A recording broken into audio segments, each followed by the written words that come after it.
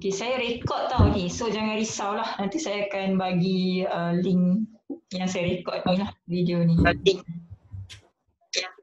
Sekejap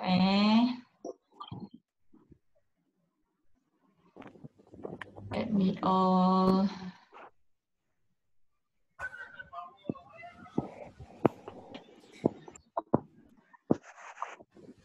Okay, baru 36 orang.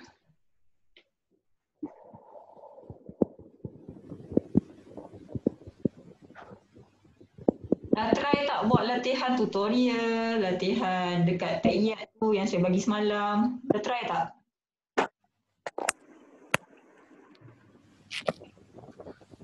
Serius, dia faham dengar ke tak saya cakap ni?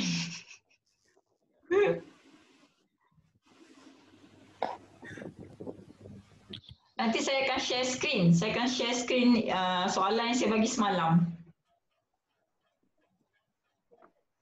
Kelas lain macam mana? Buat video live juga dengan lecturer ke? Ada. Ada.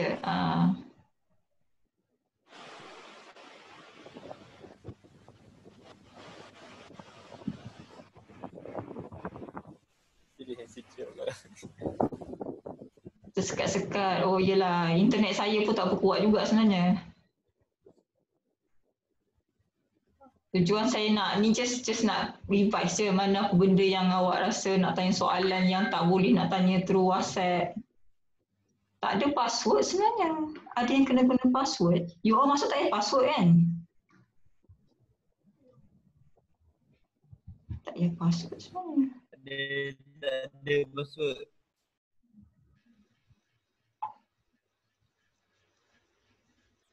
Oh, ada yang minta password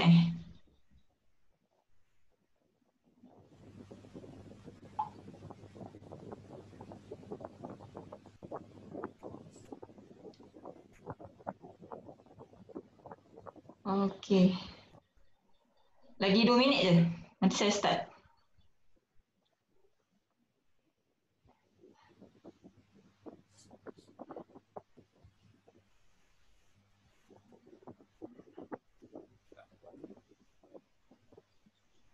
You all jangan bagi tahu dekat chat ni. Oh, tapi itulah saya dah silentkan dalam grup kan. Tujuan saya silentkan dalam grup tu, you all tak nak komen.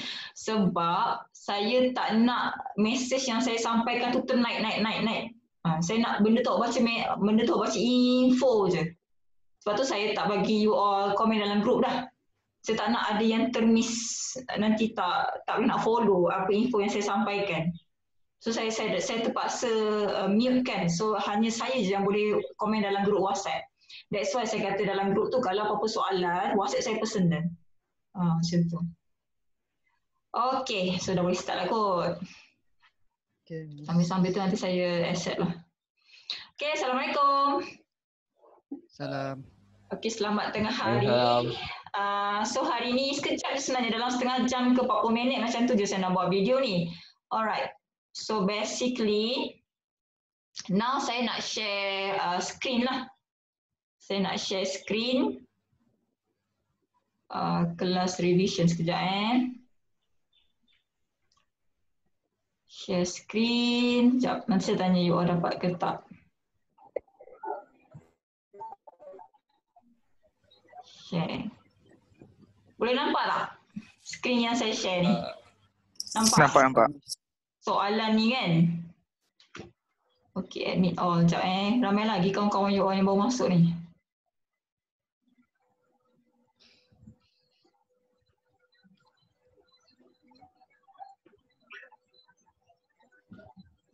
Okay.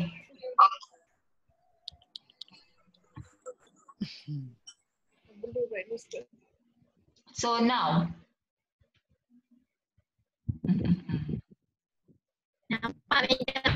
Nampak? Okay, good. Okay. Saya sebenarnya saya dah buat jawapan komplit dah untuk soalan ni. Saya akan share jawapan di dalam grup. Okay. So hari ni saya nak explain sikit je part-part yang saya rasa student perlukan explanation. Okay. Oh, sebelum saya terlupa, saya sebenarnya nak suruh you all isi attendance. Sekejap copy.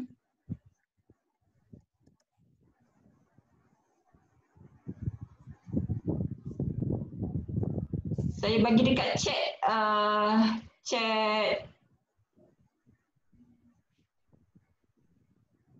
everyone in meeting. Saya bagi dekat chat Okay, so boleh isi dulu Google Docs ni. Cuba try, boleh isi tak attendance?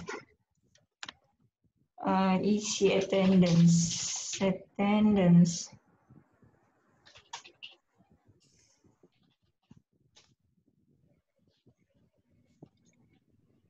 Boleh isi tak? Cuba you isi attendance dulu. Saya bagi dekat chat Tak tu. boleh. Tak boleh? Tak boleh.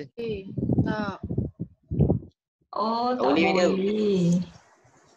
Kejap Boleh je. boleh ke pula. tak boleh? Boleh ke tak boleh? Kat mana? Boleh isi. Boleh isi? Boleh ke tak boleh ni you all ni? Tak tahulah yang lain. Tak dapat. Ada yang tak Kata boleh. unit permission. Unit permission, madam. Oh ya ke? Kejap. Takut tu setting Gmail UMP. Oh, sekejap. Saya edit lah sekali sekejap Sekejap, saya tutup dulu screen share ni. Adi, sihat Adi? Ya, Alhamdulillah. Itu berapa mesra.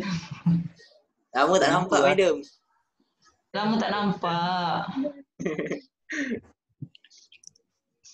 Yelah. Permission. Sekejap. Saya bagi lagi sekali. Saya dah tukar edit dah. Saya dah copy sekejap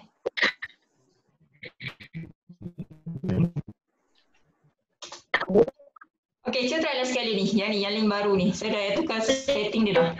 Boleh. Yang setting kedua, yang link kedua ni dah boleh dah?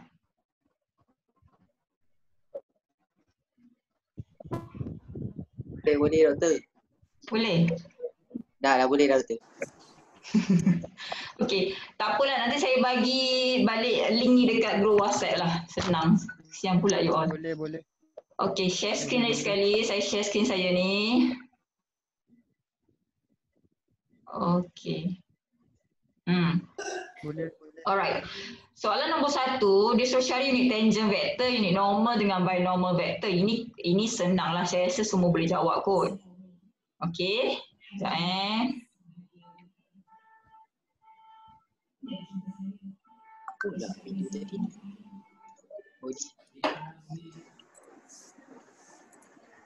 Okay, so ini saya bagi, ni jawapan saya dah buat dah, semua jawapan. Unit tangent vector, jadi unit normal vector, jangan risau, saya akan bagi link ni, dokumen ni dekat group WhatsApp kita. Okay, saya tak risau part ni. Binormal vector, okay. Ada student, dia confused juga.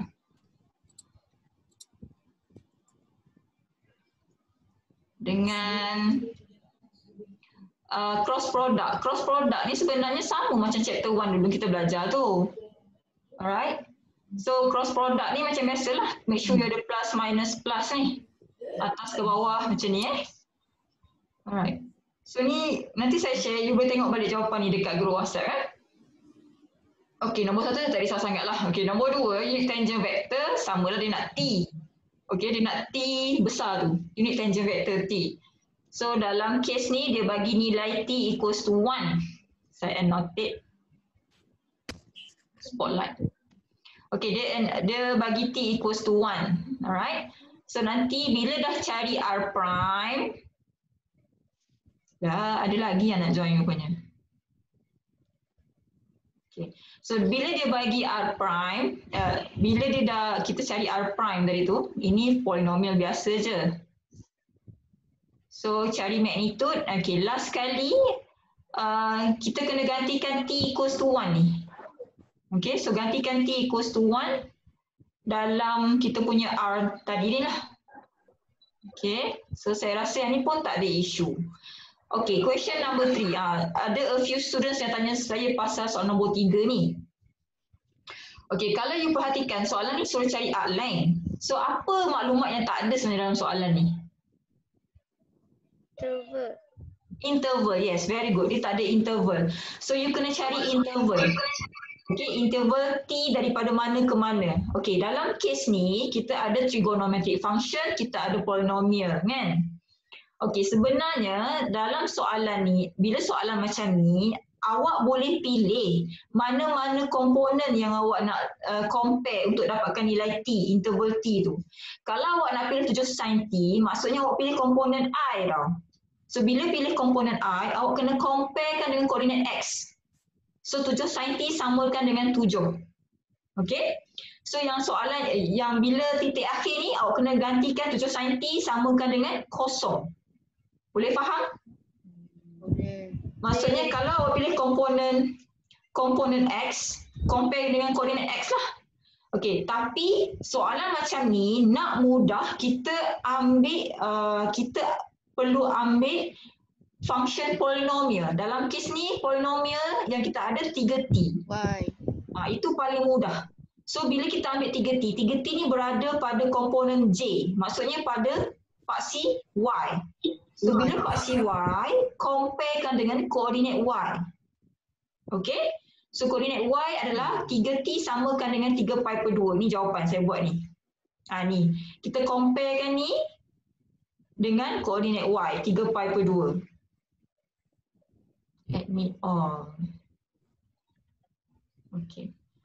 So 3T samakan dengan 3π/2. Ni from ni from. Titik from the point to the point. From 3T samakan dengan 3π/2. So T samalah dengan π/2. Okey, titik akhir pula awak kena comparekan 3T samakan dengan 9π. So 3T samakan dengan 9π, dah jawapan dia adalah 3π. So automatic interval kita adalah daripada π/2 sampai 3π. Okey. So dapatlah ini awak punya limit nanti ni from A to B. So daripada π/2 sampai 3π. Okay. And then R prime T, ni tak ada apalah. Ni saya tahu awak boleh calculate lah kan. Just differentiate, cari R prime, differentiate sin dapat cos, differentiate 3T dapat 3, differentiate negative 7 cos dapat positive 7 sin T. Ni. So dah dapat ni, ni macam biasa guna identity equals to 1. So last kali awak akan dapat square root 58 and then integrate macam biasalah.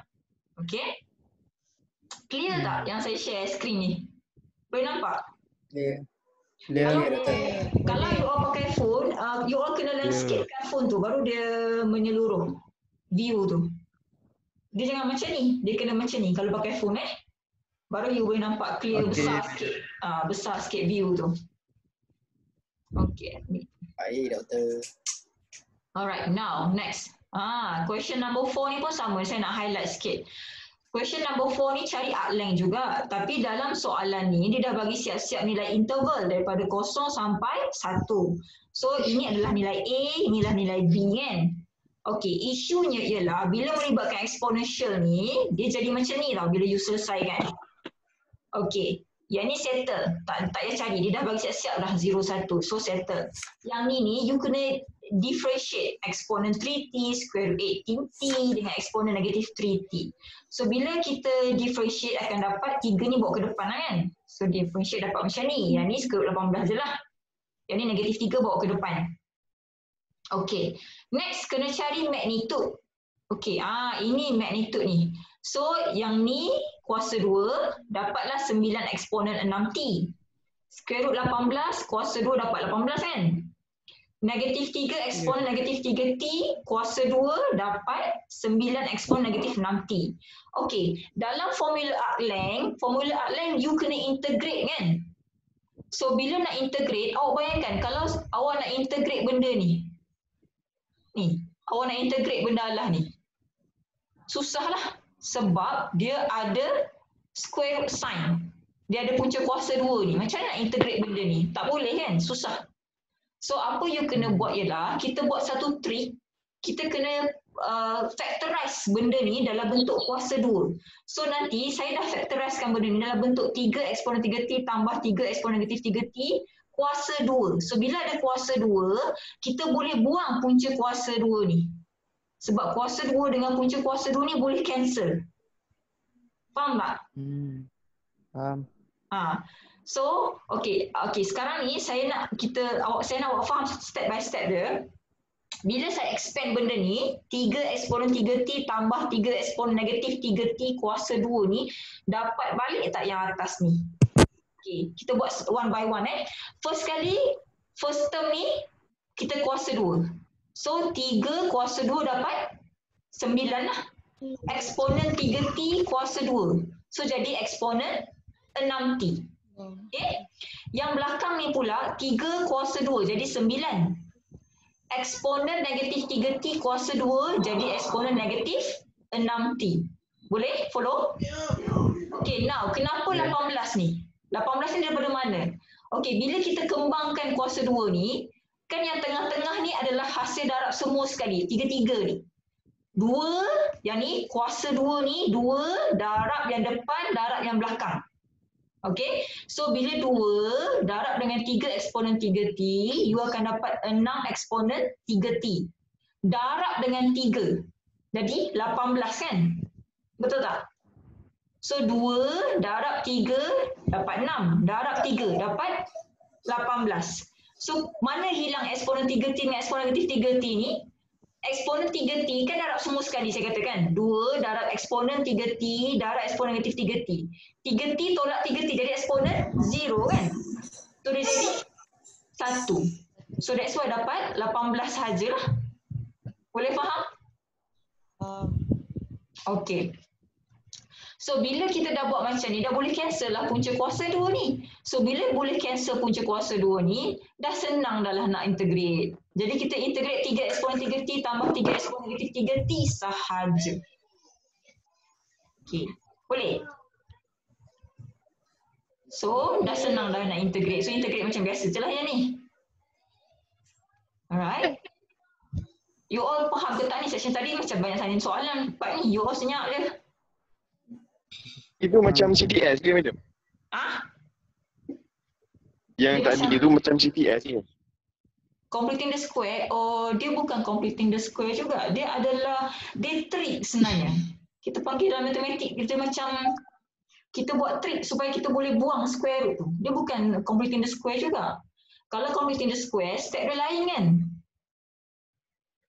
Lain. Lain sikit. Lain sikit. Tapi yang ni, dia lebih kurang completing the square, tapi dia, tujuan kita adalah kita nak remove punca kuasa 2 ni supaya kita senang nak integrate nanti. Kalau awak nak awak tinggal jawapan awak macam ni, yang nombor 6 ni susah nak integrate ni. Sebab dia ada punca kuasa. That's why kita buat kaedah yang seterusnya ni, step seterusnya ni supaya nanti dah tak ada dah punca kuasa tu. So dah boleh integrate dengan mudah dah. Okay? Okay, faham madam. Alright. Now, okay, soalan position. Nak cari velocity daripada R kita kena buat apa?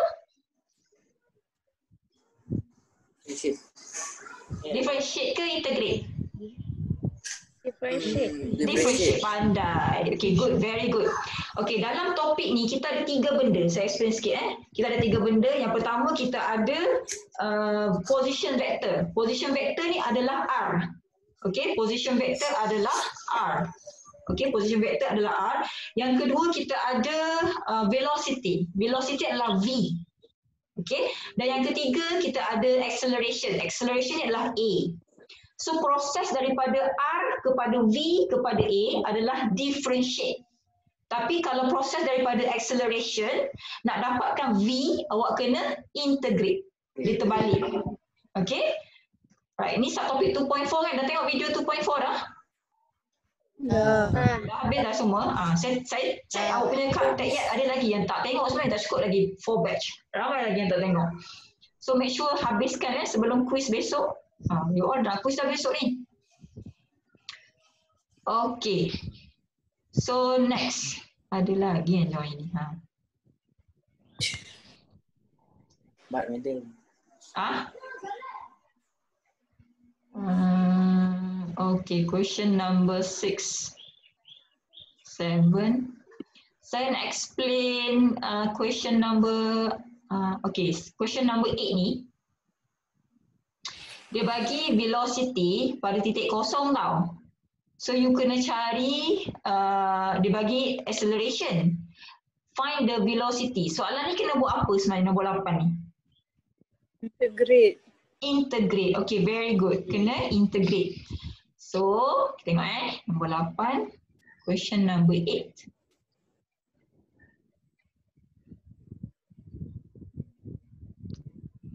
Okay, so kena integrate. Bila integrate, make sure ada C1, C2, C3 ni tau. Okay. Sebab dia tak ada limit. Bila tak ada limit, kena ada constant ni. Alright. So, dapatlah nilai, nak dapatkan nilai C tu macam mana, you kena compare dengan nilai V0 yang dia bagilah. So, akan dapat nilai macam ni.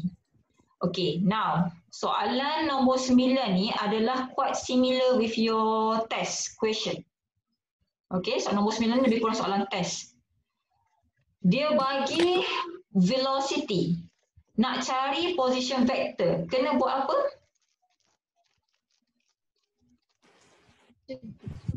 Integrate ke differentiate? Integrate juga, yes.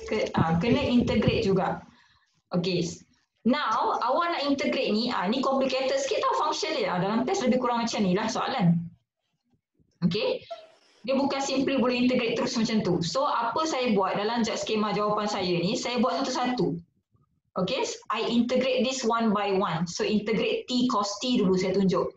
Okay. Untuk integrate T cos T ni, awak kena pakai integration by part ataupun guna kaedah tabular method. Okay, guna kaedah tabular method ataupun integration by part. Saya memang buat detail step by step ni. Okay, contohnya kan nak integrate T cos T ni sekarang ni. Kenapa kena pakai integration by parts ataupun tabular method? Sebab dia melibatkan hasil darab dua jenis function. Dalam kes ni kita ada polynomial dengan trigonometric function. Faham? Okay, so dalam tabular method, dia ada dua kolom. Satu differentiate, satu integrate. So which one to be differentiated? Yang mana satu nak kena differentiate? T ke cos T? Okay, nak tahu yang mana satu nak differentiate, awak kena guna kaedah Lopez. Urutan Lopez ni. So which one comes first? Okay, so dalam kes ni kita ada polynomial, kita ada trigo. So antara polynomial dengan trigo mana datang dulu? T. Polynomial T dulu. Okay, so kita akan pilih T untuk kita differentiate. Okay, so saya selesaikan ni tabular method. So saya pilih T untuk differentiate sebab dia polynomial. So T kita differentiate, cos T ni kita integrate. Okay, so next differentiate T dapat 1, differentiate 1 dapat 0.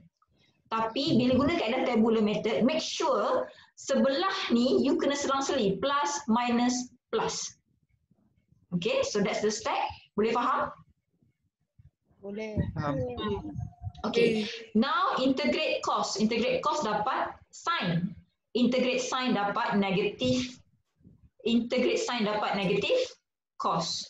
Okay, so bila dah buat table macam ni, tabular method ni, jawapan kepada integration T cos T adalah ni, awak darab je. Jawapan dia adalah T darab sin T. T sin T lah. And then ini satu darab dengan negatif cos T ni. Tapi dia ada negatif kat sini. So negatif dengan negatif jadi positif. So hasil dia adalah T cos T tambah T sin T tambah cos T. Tambah C1. Kenapa C1? Sebab dia memang kena tambah constant. Dia tak ada limit. So jawapan dia T sin T tambah cos T. Ini. Okay. Next integrate. Next kita integrate. Tengok balik soalan asal. Next integrate ni. 8 exponent 40. Ni tak ada apa. Ni kacang je. You all memang expert dah ni. 4 ni bawa ke mana? Depan. Depan ke bawah? Bawah. Dia kan integrate.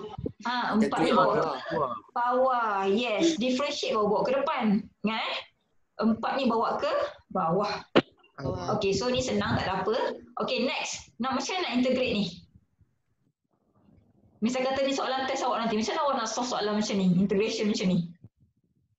Nak integrate 1 per square root of ni. Any idea? Bawa square root naik atas. Bawa square root naik atas. Okey. Bawa square root naik atas tu pun boleh, tapi kalau dia tak ada 9, dia boleh. Kalau dia seorang-seorang dia je, kita boleh bawa naik atas. Tapi dia ada 9. So cara nak buat, kita kena guna substitution. Okey. So saya tunjuk. Don't worry guys, benda ni saya akan share kat group WhatsApp. Saya nak explain je sekarang ni sikit. So kena guna substitution. Kita let u equals to 3t plus 9. So differentiate u dapat 3 lah. 3 dt lah. So nak gantikan dt yang ni, dt samalah dengan du bahagi 3 lah. Okay. So integration yang ni, okay, square root of 3t tambah 9 jadi 1 per square root u. Yang dt ni pula jadi du per 3 daripada sini. Okay.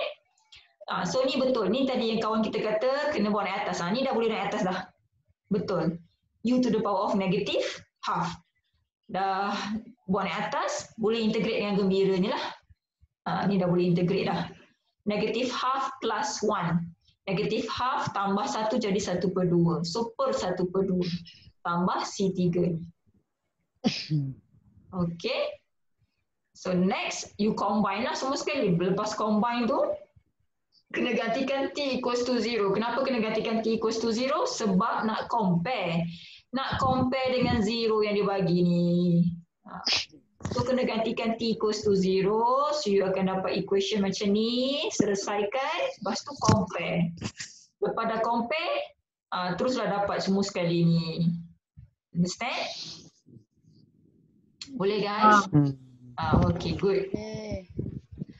Okay, lepas tu last kali ni, soalan ni. Skala normal component dengan tangential component. Faham tak? Ini video last sekali dalam TIAT tu. Belum tengok.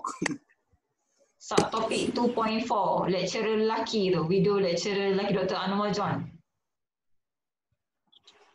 Tak faham. Tak faham sangat. Tak faham sangat.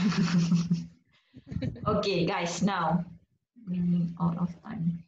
Okay, dalam soalan ni, saya tunjuk Okay, normal component, formula dia macam ni. Okay, V cross A, V. Okay, ini V, dia dah bagi V. Kalau dia bagi R, apa you kena buat dulu kalau dia bagi R? Differentiate. Kalau dia bagi R, differentiate. Yes, very good. Kalau dia bagi R, you kena differentiate sebab nak dapatkan V. Tapi dalam kes soalan saya bagi ni, dah bagi siap-siap dah V tu. So, ambil je balik V ni. Okay.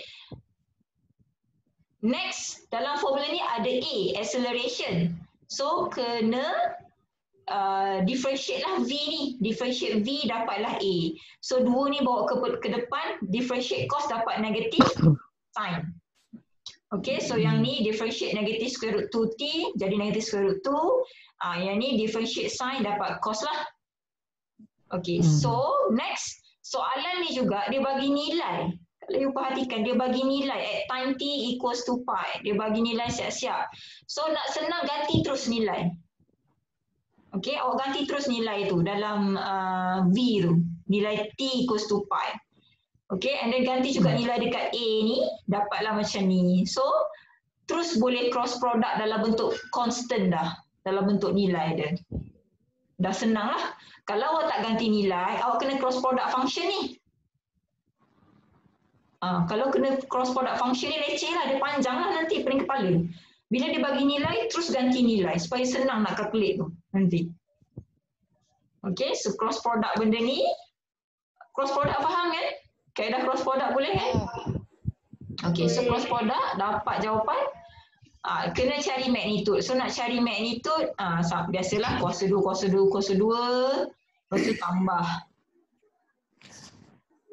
Last kali dapat macam ni. Lepas tu cari magnitude of speed. Velocity. So dapat macam ni lah. Gantikan nilai dalam formula. That's it lah. Okay, tangential component senang sikit sebab dia dot product. So bila dot product, awak darab je lah. 3 kali kosong, kosong tambah negatif square root 2 pi darab negatif square root 2 dapat 2 pi. So yang ni kosong darab 6 dari kosong. So dapat 2 pi. Tak ada apalah. So dapatlah nilai. Habislah lah. Okay? Sekejap, before that saya terlupa satu lagi. Curvature guys. Curvature boleh faham tak? Sebab section pagi tadi dia tanya pasal curvature. Curvature ada berapa formula? Tunjuk Miss, tunjuk. 4 formula. Ada 3 formula yang common lah. 4 formula tu termasuk yang tadi tu kan. Okey, sekejap saya buka nota curvature ni. Allah, lambat pula. Ni curvature ni kan. Okey, saya bagi tips sikit. Kalau you nak guna formula yang pertama ni, sorry. Formula yang pertama ni, kalau dia melibatkan soalan-soalan trigonometrik, sin, cos, itu mudah guna yang formula pertama ni. Tapi kalau soalan yang melibatkan combination, ada polynomial, ada function, ada exponential, better guna formula kedua. Saya suka guna formula kedua. Okay, formula ni. Alright? Formula kedua ni. Walaupun dia cross product, tapi dia sekali arum. Kalau you guna formula pertama ni, dia complicated sebab nanti you kena differentiate unit tangent vector tu pula. Kalau yang ni, formula kedua ni lebih mudah. Kenapa? Sebab dia sekali arum je. Cari R prime, cari R double prime. Dia sekali jalan je. Sebab tu kalau you tengok, untuk soalan revision ni, saya solvekan guna formula kedua. Soalan nombor berapa ni? Nombor 5. Soalan nombor 5 ni, saya solve guna formula kedua. Sekejap saya scroll.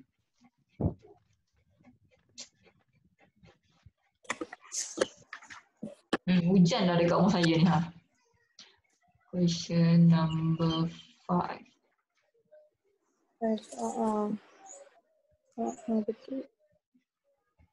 Okay. Tengok Question number 5 ni. Curvature kan. Saya guna kaedah formula yang kedua. R prime, R double prime. So nak senang sebenarnya, for me is better for you to use the second formula lah. Okay, cari R prime, cari R double prime. Lepas tu dia dah bagi nilai dalam soalan ni. T equals to 1, ganti je terus nilai. Dia tips dia nak mudah kira. Kalau dia bagi nilai, ganti terus nilai. So ganti R1, ganti R double prime 1. And then lepas tu terus buat cross product. And then cari magnitude dia. So dapatlah jawapan.